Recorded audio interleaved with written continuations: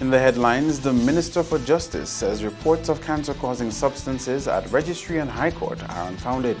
Flo Dominica launches e-platform to boost learning among secondary school students, and the national women's football team to begin their campaign in the CFU Challenge this week.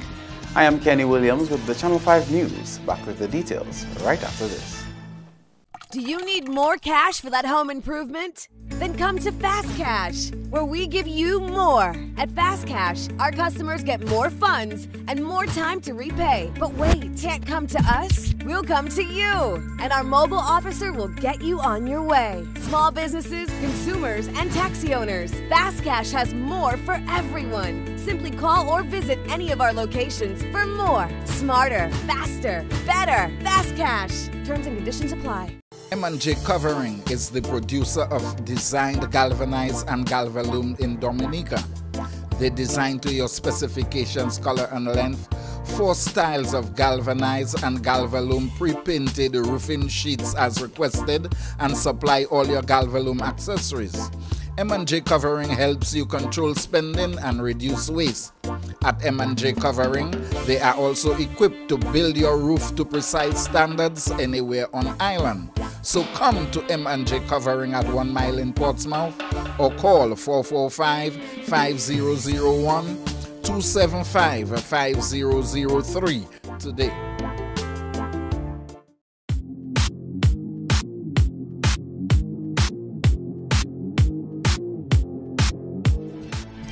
Welcome back. First up, Justice Minister Reuben Blackmore has discredited information that there is a cancer-causing substance posing a health threat at the Civil Registry and High Court building. A $195,000 renovation project at the Civil Registry and High Court building is ongoing in response to serious structural damage from Hurricane Maria. Responding to a question that the building was unsuitable for operations due to findings by the Environmental Health Department, Justice Minister Reuben Blackmore said he had not received that report. This government will never expose its people to any environment that is not conducive to work. There were challenges, as Mr. Bosch can speak to, and I'm not aware of any report that reference what you just made reference to. No, for matter of fact, I mean, look at the registrars there. We have asked for reports to be done for every government department building. I think that's only natural. After a major hurricane like Maria, the responsible thing to do is to ask for proper reports. Okay, and then that was requested. I'm saying to you, I have not read, I have not heard of any report that speaks to a cancer environment. So that's the operative word. When work resumed after the hurricane last year, employees complained about being sick due to a mold-affected building. Although Registrar Ozzie Walsh confirmed that the Environmental Health Department conducted post-disaster investigations of the building, he says, like the minister, he has not seen the report of that exercise. The environmental health people did pursue with the assistance of the regional counterparts, efforts aimed at putting together a report after they had done certain tests. I have not really read the report. I have not seen the report. If you would like, anybody would like more information about what is contained in the report, then obviously I think it would be good to contact the environmental health personnel who can speak to that issue much better. But from my point of view, I can't speak to the report. An official copy was not sent to me. Walsh says the minister and the permanent secretary have done all they could to ensure the environment was improved at the Registry and High Court building. From a physical standpoint, where we were in terms of the environment at the Registry, where we are, a great difference. The place has been cleaned up, the place has been sanitized. It's a vast improvement. Members of staff who they did have complaints about itchy skin at one time, burning eyes. There is no such complaint currently at the Registry. So do we need another test in the environment there at the Registry to find out what's going on? I think maybe we should do it to allay fears. In other news, leading telecommunications service provider Flow Dominica is playing a major role in enhancing the learning experience of secondary school students around the island. Andrea Louis has more. This is the aim of Flow Study, an e-platform launched on Monday, which is a collaborative effort with the one-on-one education services of Jamaica. Flow Study consists of 4 key components, namely Flow Classroom, Flow Study Live, Flow Study Workshops, and Flow Study Past Paper Manuals. We felt we could get no better opportunity to demonstrate the true spirit of our business. And that is a company that has consistently committed itself, its resources, towards the development of our communities and our people and our country. And that is what we attempted to do. And this is what we are doing, and we've been doing from September 19th. And so while we have not committed to construct physical buildings in the education sector, but we certainly feel that we have an opportunity through Flow Study to transform the minds of our people. And at 140 years legacy that I spoke to in terms of being here in the region, and we being here from the 1930s, transforming the economic, social landscape of our country, we think it makes sense if we want to continue that legacy and to build a whole new series of accomplishments, that it makes sense to nurture the minds of the next leaders of our country. Flow Dominica was applauded for its contribution to enhancing the education sector in the country post-Hurricane Maria. The Ministry of Education welcomes this initiative, a program that offers our students selected resources within the online learning environment. Flow Study presents to you, our young people and the teachers, the opportunity to improve your study skills and to acquire valuable support as you prepare for examinations. Of course, this, as has already been said this morning, could not have come to us at a more opportune time. CEO of One-on-One Educational Services, Ricardo Allen, says the poor grades of students writing regional exams propelled his company to assist through the development of an e-platform. 3 to 4 years ago, there was a need. There was a need in the Caribbean for good math teachers, the sciences, and so on. We had a situation where over 40–50% of students all across the region who are sitting their CSEC exams for math are failing the exams. And I'm talking about over 100,000 candidates taking the exams, of which 40,000 are failing the exam. And so we thought, why don't we try to solve this problem? And not only solve the problem for math, but solve it for just about every single subject that is taken at the CSEC level. And we launched in 2016. And since our launch, 98% of students who are using Flow Study receive a grade 1 or 2 in their CSEC math exam, guys. And that is remarkable. Flow Study Past Paper Manuals were also distributed among the secondary schools on Monday. All secondary school students will have free access to Flow Study until 30th June 2018. Andrea Louis, Channel 5 News. In more top stories, the private sector and business support organizations have an opportunity to tap into €3 million through the 11th European Development Fund. Caribbean Export Development Agency will open the call for proposals for the fund on April 23 under its Direct Assistance Grant Scheme. A sensitization workshop on Monday brought participants together to help prepare them to write project proposals to improve their chances at qualifying for grant assistance. The Reimbursement Grant Funding Facility provides financial assistance to legally registered firms, individuals, and business support organizations with the potential to export their products and services. General Manager of the Dominica Export-Import Agency, Gregor Thomas, says many Dominican applicants are not qualifying for the grant scheme because of poor project proposals. Under the 10th EDF, 7 grants were awarded to Dominican firms valued at €123,000. Out of the number of grants awarded, only 7 grants were awarded to Dominican firms. And a lot of that has to do with our ability to be able to prepare and to present winning proposals. So the major focus for us here today is to build capacity in that area where we can improve on the presentations, we can improve on the quality of the proposals that we present to Caribbean Export. And we are hoping this time around that with the types of proposals that we'll be preparing, that we will have a bigger uptick in terms of the assistance that is available to us. Caribbean Agro Producers Corporation, Discover Dominica Authority, KPB Chartered Accountants, Bello Factory, Rodney's Wellness Retreat Center, Tony's Punch, and Abacus Inc. were the beneficiaries of the 10th EDF. So the 123,000 euros granted to Dominican firms under the 10th EDF, that represented over 300% in grant funding compared to the earlier period. Can you imagine? So it means, it talks about 300%. It means the earlier period, we were much lower. So we would really like to give ourselves a target that we can see a much better performance than the 7 firms that were granted, who awarded grants.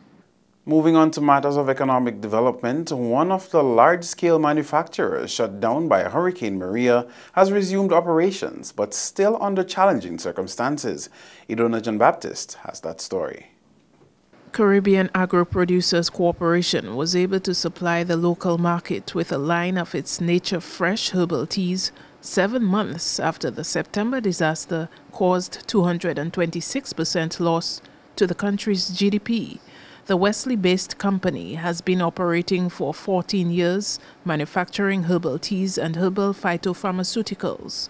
The company's owner, pathologist Dr. Gail Defoe, says their first shipment on the local market to Astafan Supermarket took place last week. That's one of 5 supermarkets offering her products. We do 17 herbal teas. We do 20 herbal capsules. We do 5 herbal tinctures. We also do loose leaf teas, which the upscale hotels really like. So normally we do tea sachets, but we also do loose leaf teas, which a lot of the very top eco destinations want loose leaf teas, so we do that. As I said, we also do herbal syrups and a ginger concentrate, a gourmet ginger concentrate. So that kind of fits out our 56 products.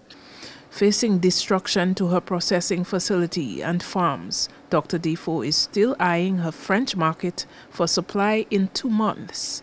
So we have lost half of our roof. We lost a considerable amount of equipment, all of our packaging, and so we're just on the tail end.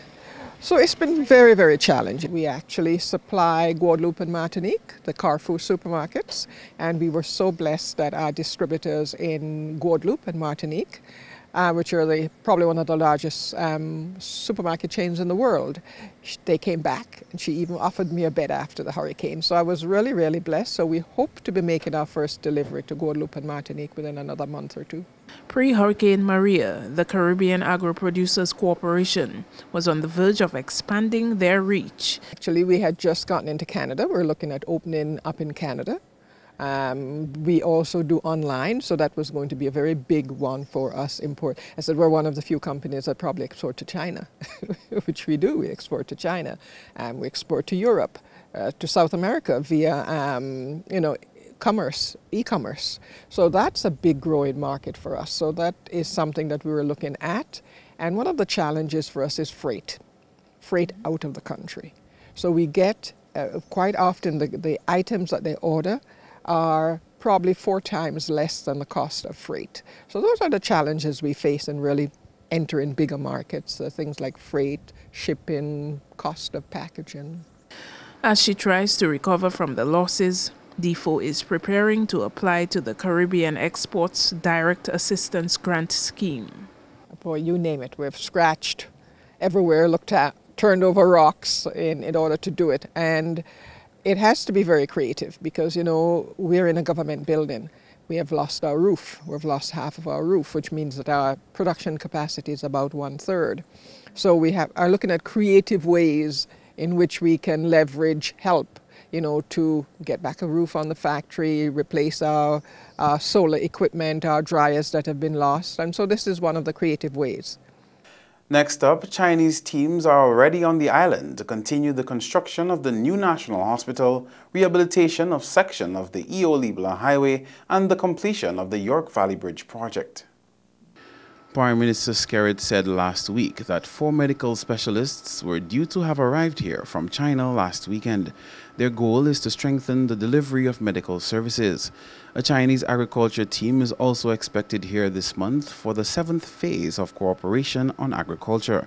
The Prime Minister has expressed gratitude to the many international partners and agencies who have come to Dominica's aid since Maria struck.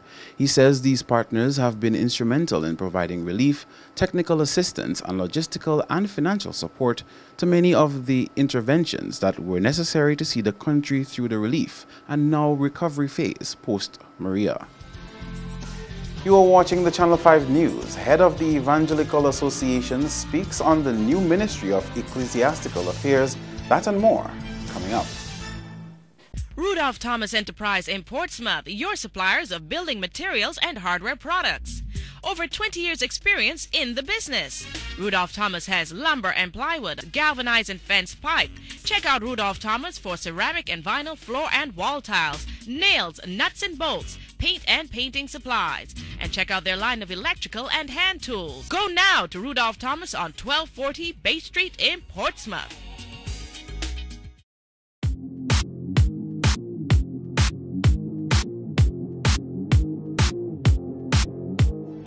Thanks for staying with us. Georgiana Albert of the Convent High School has won the first pageant for Reunion 2018. Albert copped the title of Miss Teen Dominica on Saturday, kicking off Domfesta 2018 held under the theme Rebuilding and Rebounding Through the Arts. The show, organized by the Waitakubuli Dance Theatre Company, was postponed from its usual carnival date due to Hurricane Maria.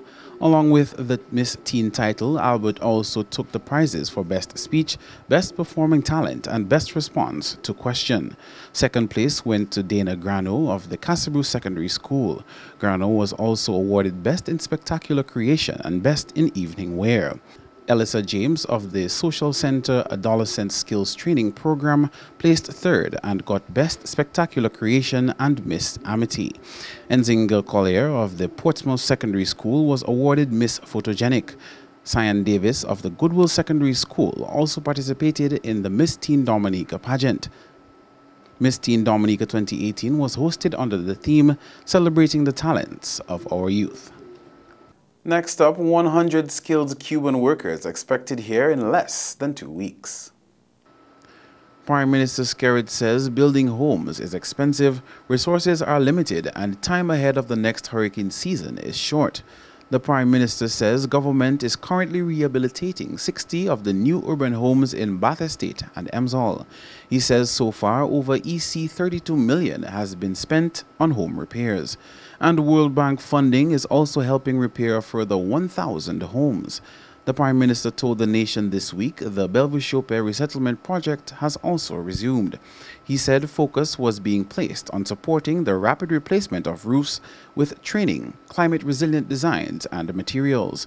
17.3 million EC dollars of building materials has been purchased to help homeowners with their renovations. The World Bank-led post-disaster needs assessment estimated damage and losses in the housing sector at around EC $1 billion.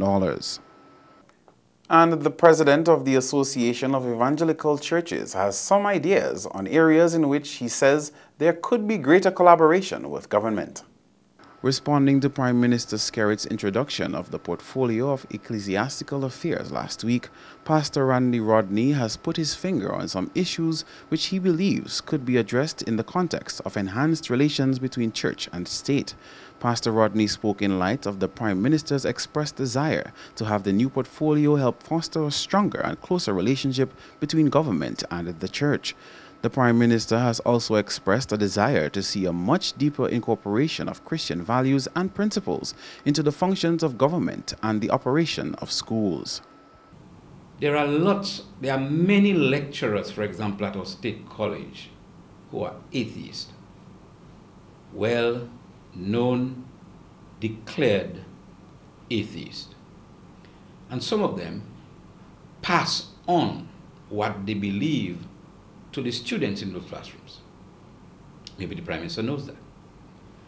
Maybe the Prime Minister also knows that the work of the church is not as forceful as it should have been, because some of our churches have not stood up for what they should stand up for. The truth is, morality cannot be legislated, but society can be framed, because society is framed by environmental conditioning. And people, anybody who's over 35 years in this nation would be able to make a comparison of growing up when they were growing up and now, to know that while morality cannot be legislated, the society was grooming its people different to what's happening now. So that we knew that we couldn't lie, cheat, or steal, and with a broad face and smile on our face. We couldn't do that. It's not that it wasn't done, but the society taught that that was not done. The current society is excusing lying, cheating, and stealing. And that, again, can be legislated, but it is the church's role to say it's not right in God's eyes, and it's never going to be right. Sometimes we've turned a loose eye. I won't say a blind eye, I would say a loose eye on some of that for various reasons. Probably in his pronouncement, the Prime Minister is of the view that the church must now get back to the place where it is highly respected and regarded for standing by the biblical precepts that God has set for us to live by as a nation. Remembering, of course, the scripture says that righteousness exalts the nation, but sin is a reproach to any people. Pastor Rodney says the DAEC is also waiting to determine what the Prime Minister's mind is on the link between morality and the economy. It could be that he's aware that there is a uncanny tie between morality and economy, right? There is a tie between morality and economy. Maybe he's aware that we need to get some information into our morality to straighten it up so that our economy could be better. But we need to know where his mind is on that. And I'm sure the church is well prepared to give direction on it. I'll give you one more. Dominica, just in a few recent months, voted against Donald Trump. And I know Donald Trump is not a very popular president of the US, but in my humble view, his proposition with regard to Jerusalem and Israel should have been discussed with the church in Dominica before we voted. Okay? Because this, by scripture, have implications, not just to our spirituality, but to our economy. Pastor Rodney says the reality of modern-day politics is that most leaders only surround themselves with yes people, as most people believe disagreement with them equates to disliking them. That's news, your sports highlights. Next. If you're HIV positive or have an STI, having unprotected sex with multiple partners puts them in grave danger. You'll expose every partner and their present and future partners to HIV or another STI. Use a condom every time you have sex. You can live a productive life even if diagnosed with HIV. Remember, early detection is key to your survival.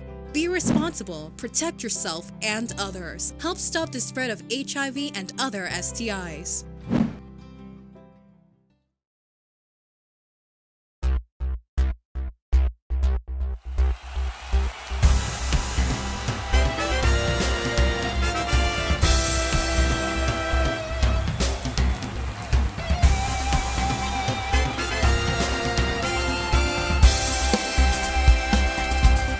First up in sports, the national football coach says he is hoping the girls can use the techniques they've learned in training to improve their chances at the Caribbean Football Union's Women Challenge Series in St. Kitts this month. The team has been in training with the national coach since last month and left for St. Kitts on Monday. We are confident in the girls' chances going into the tournament because it is way better than what it was when they restarted to train just over a month ago. For the last month, the girls have put in a huge amount of work and focus, and they have given everything that they can towards preparing for this tournament. And we are very pleased with their effort, and of course, the training will be ongoing after the tournament. Um, the football will be played on the day, and every single game we will play to win, and we will give everything that we have the same way they gave in training. The staff and myself and the FA are very proud of the girls, and we look forward to seeing them in action in the tournament as they start this new journey together for 2018 post-Maria. Dominica's first match is scheduled to be against St. Kitts from 7:30 p.m. in the second match of a doubleheader at the Warner Park Sports Complex. The competition runs from April 16 to 23. Meantime, the Dominica Football Association recently presented much-needed sporting gears to all women's clubs here. Much of the football gear at the football house were looted or lost because of Hurricane Maria, and the association saw it fit to equip the teams with those items in a presentation which took place on Saturday. After Maria was looted, I came there the day after, and Matthew was right there, the police officer, and I take out all the equipment. I say, I'm a woman coordinator, something I have to do for women. I take out all the football boots, all the balls I could get, and I put them at the police officer. And so that's why we're here this morning to give you this equipment, and I wish you appreciate it. I tried my best to make sure the women team is satisfied with certain things. Mr. Etienne and myself always dialoguing in what we're going to do for women football. And I can say that the equipment, I hope you take care of it. Meanwhile, DFA President Glenn Etienne announced the start of a local women's league, which he believes could help improve the quality of football here. He says the women will continue training immediately after the St. Kitts tournament in preparation for the CONCACAF qualifiers in June. Like the women coordinator mentioned just before me, that there will be a women's league in May of this year. Because like I mentioned earlier, we believe that if we're doing for the men, we should also do for the ladies. And there will be a women's league. I think it will maybe a different format in the sense that because of our numbers of the participating team, so we have to sit and maybe discuss the format of that particular league. As soon as they are back in Dominica, well, the training will continue because then we have the CONCACAF qualifiers that is set already. We are in zone 1, I believe, not too sure when I mean in terms of the zone, but in Trinidad, and that is going to be in June, in May, sorry, so it's going to be very early. So we have ongoing football, and that's a competition that if you qualify, you move on. So we're hoping that our ladies can move on to this competition. Then right in December, we have the Windward Island tournament for senior women again. The teams receiving football gears were Harlem, New Generation Sports Club, Dublin, Bombers, Mao Soka Strikers, and the defending women's champion Goodwill Runners. Next up, President of Dominica Olympic Committee says he is particularly pleased with Dominica's showing at the 2018 Commonwealth Games. Tia Lafont won bronze in the women's triple jump, while Jordanis Garcia finished second in the men's. He says the athlete performances at the Games speak volumes of the work put in by all and sundry. The medals that we have received, we are very, very pleased about it. It to me is the icing on the cake. You know, the bronze medal of Tia Lafont and the silver medal of Garcia. Those two medals will go a long way to ensure that persons recognize that we have talent, we have the ability, but we just need to put the structure in place so that those all the athletes can work and fulfill their potential. As I speak to you now, I'm very emotional because when I saw that Dominican flag, you know, going up, you know, I was actually in tears because you know, it means so much to the Dominican people, and as I said, even with the silver medal today from Garcia, I was really elated, I was really happy, but deep down, I was so disappointed that we could have lost a gold medal by 2 centimeters. Dr. pointed out DOC must be doing something right since they have been receiving good reports from other Olympic committees.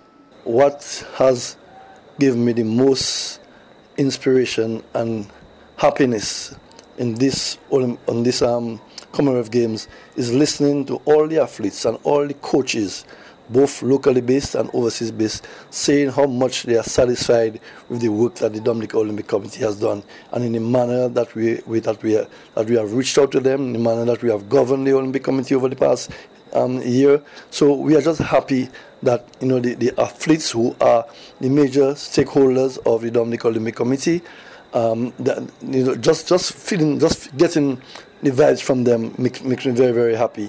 And so I really believe that hopefully we can build on those two medals and generate more interest in sports generally in Dominica.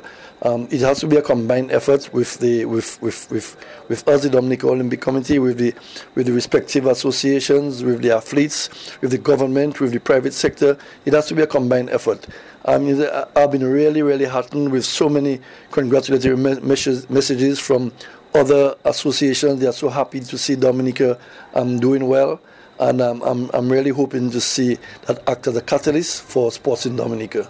Meantime, Dominica misses out on first gold medal at 2018 Commonwealth Games by just 2 centimeters. Yordanis Garcia won Dominica's second medal at the Games, narrowly missing out on a historic first-place performance in the men's triple jump, which was won by Troy Doris of Guyana. Garcia's most impressive jump was 16.86 meters in his first attempt. However, Doris countered with a season's best 18.68 meters on his second jump. I am really happy I get the medal, silver medal. I represent Dominica, so I am happy. My body really good. Only I have problem with my ankle. When after my second jump, I feel injury in my ankle, so I cannot jump after. But I push my body, but my ankle is I cannot jump with my ankle. But I am very happy for my job. When I do the last jump, I feel my ankle a lot of pain, so I cannot finish my jumping. So that happened after that, but my body really good. I don't know, I want to cry, I don't know what to do for 2 centimeters. So I feel my body good for jumping over 70 meters, but my ankle, I feel really pain. So I don't know how I feel, I have to cry, I'm happy, but I want to cry at the same time. But you know what? I am glad. So I represent Dominica, so I am glad. And on the boxing scene, one national athlete hangs up the gloves after an 8-year career. National boxer Valerian Spicer announced her retirement from amateur boxing after competing in 60 bouts. I've just announced my retirement after 8 years of boxing, 64 amateur bouts, competed in numerous international tournaments, 2 Commonwealth Games, 2 World Championships, 1 Pan American Games, 1 America's Continental Championships. I feel it's time to hang up my gloves. 5 months ago I gave birth to my son, Hamish. So yeah, I just feel now it's time to concentrate on him. I mean, I'm 38 now, so there's no other major tournaments. Maybe there's one other major tournament I can do, but I can't try for another Olympics. This is my last Commonwealth Games, so it just feels like it's a good time to hang up my gloves. Meantime, providing feedback on Spicer's retirement from boxing, President of Dominica's Olympic Committee, Billy Ductrove, says the national boxer has made the country proud. Yeah, she has been a wonderful ambassador for Dominica, and the effort that she made to get ready for this Commonwealth Games after giving birth to a bouncing and have a beautiful little boy in October last year. It was a wonderful effort that she put together to come back and get ready. She has been a wonderful ambassador, and both she and her coach, who is also her husband, have reached out to us and told us that even despite that she has hung up her gloves and is retiring, but they are willing to continue working on for the betterment of boxing in Dominica. So as I said, we are hoping that we can tap on their knowledge, tap on the resources that they have available and the technical skills that they have. That's all the sporting highlights for now. Join us next time.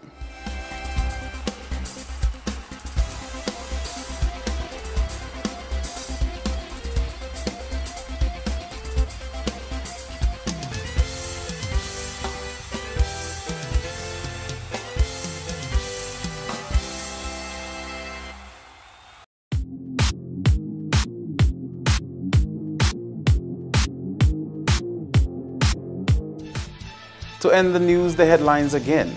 The Minister for Justice says reports of cancer-causing substances at Registry and High Court are unfounded. Flo Dominica launches e-platform expected to boost learning among secondary school students, and the national women's football team to begin their campaign in the CFU Challenge this week. Feel free to contact us at news@marpin2k4.com. You can also access our past newscasts on our YouTube channel. On behalf of the entire production team, I am Kenny Williams. To all viewers around the world, thank you for watching. Join us tomorrow.